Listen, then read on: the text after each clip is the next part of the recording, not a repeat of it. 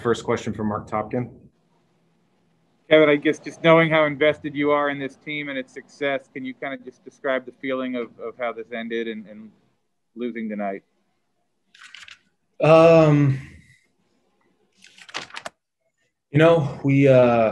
wanted to win this. Obviously, came in here feeling really good about ourselves, but now that's over with, it's just I don't know. I'm not sad. I'm not disappointed. I'm so proud of everyone in our whole organization for what we accomplished this year. Came up a little bit short of what our goal was, and that was to be out there celebrating right now, hosting that trophy up. But Dodgers played better than us. They did, and 4 games to 2. It is what it is, and they did a great job. They pitched, they hit, they scored in many different ways, and we got beat fair and square. And but talking about our group, man, there was so many things to be so proud of, excited for, all the great moments that we were part of this year. I said a little something to the guys after the game, and I said, you know what, we sat here, we won the division, we came to play each and every day. We handled business against the Blue Jays in the playoffs, beat a very good Yankees team, and was able to experience that great Game 5 moment with Ross. And then, the Astros series, we made it very interesting and found a way to win at the most crucial time. And here, being able to experience this and be in this moment, knowing that we deserve to be here, meant the world to all of us. And obviously, once again, we would have loved to win it, but it just wasn't our time. But to experience what we did Game 4 with Brett Phillips and watch Randy Arozarena this whole time be the best player on the planet, there was a lot of really good things to be proud of. And I know I'm rambling now, but I'm so proud to be a part of this group and this organization, and just a pure joy from the get-go, given with all the protocols and what we were up against. It means the world, to go to battle with these guys each and every day. So I'm at peace. I really am. I'm obviously would have loved to win this, but in hindsight, there's a lot to be proud of. Life is good. And Kevin, you've seen Kevin Cash make decisions throughout the season. Many of them have worked out. What was your reaction to that move tonight? I'm not the manager. I don't make decisions. Asking for my opinion, though, I think it was Blake's game. He was dominating. I don't really care what the numbers say. 3rd time through the order or whatever. There wasn't many guys making contact in general, and no hard contact whatsoever. And I think we all wanted to see him go in there, or stay in there. But it's,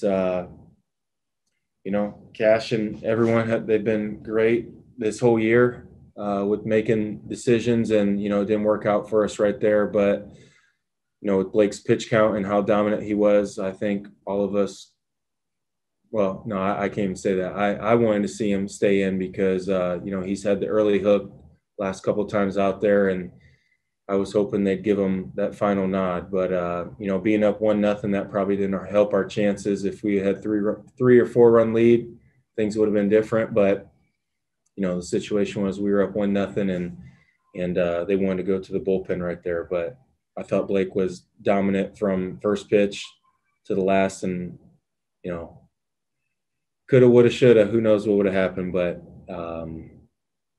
he threw the ball great. That might have been the best I've seen him. It was incredible. Juan Toribio. Hey, Kevin, on that note, Mookie Betts said that maybe that's what they needed, just kind of see a pitching change. On your side, did that inning kind of how it unfolded, did that deflate you guys in any way? I mean, when you guys see it, the inning kind of on play? Yeah, it did. Even though it was 1-0, 1-0 lead right there, with the way Blake was throwing, we thought that he could have got through 2 or 3 more innings potentially, given what his pitch count was and, decisions from that point on. But, yeah, of course, baseball works in mysterious ways, and then Mookie hits a double right there, and they got some momentum on their side. Then the wild pitch, and then Seager's RBI ground out. Everything unfolded pretty quickly, but it was unfortunate to see. But we've had a certain formula throughout the whole year, and we won a lot of ball games like that. It didn't work in our favor tonight. And, it's easy to sit here and, like I said, to say coulda, woulda, shoulda, but we went with, with our gut, and it just didn't work out for us. Tyler Kepner. Yeah, Kevin, you talked about woulda, coulda, shoulda, and you gave all the credit to the Dodgers. But how long do you think you'll wrestle with that idea of wondering what would have happened if Blake had stayed in there? You know what? To be honest, not even giving you a politically correct answer or anything. It's done and over with. It is easy as it is to sit here and have those conversations with certain people. It does us no good right now, because they're out there celebrating right now, and our season came to an end. Runners up of this whole thing. So it's it does us no good to sit here and try to figure out what would have happened if Blake would have stayed in. And it's a very fair question. I'll say that, but once again, we made the decisions that we did and went with certain personnel, and it just didn't work out in our favor. And I think a lot of people will sit here and go back and there's probably a lot of other people who want to answer that question for you. But once again, we have a certain formula for how we try to win ball games, and it just didn't work out for us tonight. Life goes on. A lot to be proud of in our clubhouse. Jay Blackus. Hey, Kevin. Yeah, you talk about the formula and such. Is that just kind of part of the deal or the bargain of playing for the Rays, in that you accept the good outcomes, and then you have to kind of, accept it when maybe something that goes against the real traditional baseball book doesn't go your way? You just sort of, on balance, live with it when it doesn't go your way, even if you felt a guy like Blake was dealing. Yeah, you win as a team, you lose as a team, and you go from there. But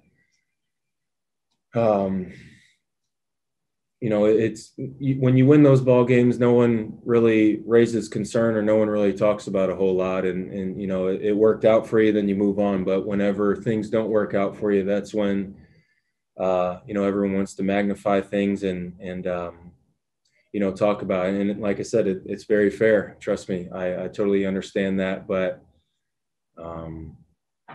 once again, we know how everything works. Analytics is a huge part of our success, and sometimes it can bite you in the butt.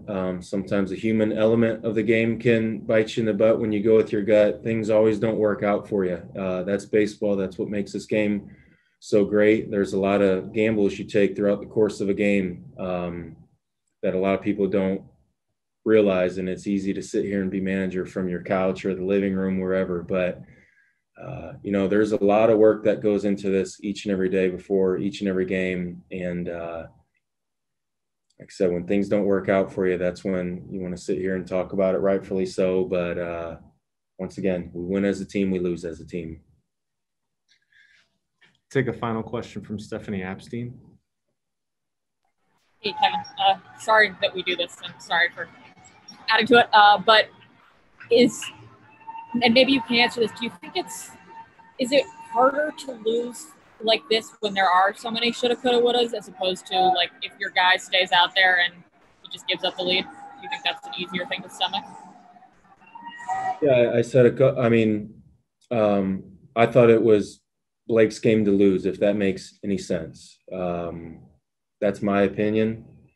I had a great seat in center field and watching how he was just striking out everybody, and his slider, curveball, heater, changeup, had everything going. And, you know, his pitch count had to be around 73 or 74. I remember looking up and seeing that. So, yeah, I mean, it was an unfortunate way to see it end. I mean, it was, no doubt about it. But once again, you know, Kevin Cash, our front office, everyone, you know, they put together a certain game plan, and they've been right time and time again. And, you know, if we would have scored more runs and had, you know, better at bats and try to generate more offense to give Blake a little bit more breathing room, you know, he would have stayed in there. So, you know, we did what we did, and it didn't work out. I mean, plain and simple. There's, yeah, not much more to it than that, but